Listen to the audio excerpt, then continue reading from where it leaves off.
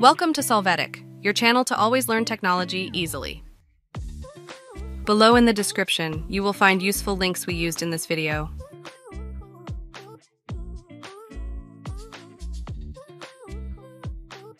Today in Solvetic, we will see how to change OneDrive folder location Windows 11. We are going to click on the OneDrive icon in the taskbar, then click on the gear and select Settings.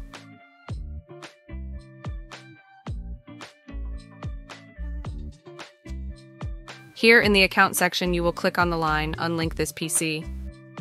Finally, you must click on Unlink Account and after this log in again and define a new folder for OneDrive. Hey, remember to subscribe Solvetic channel.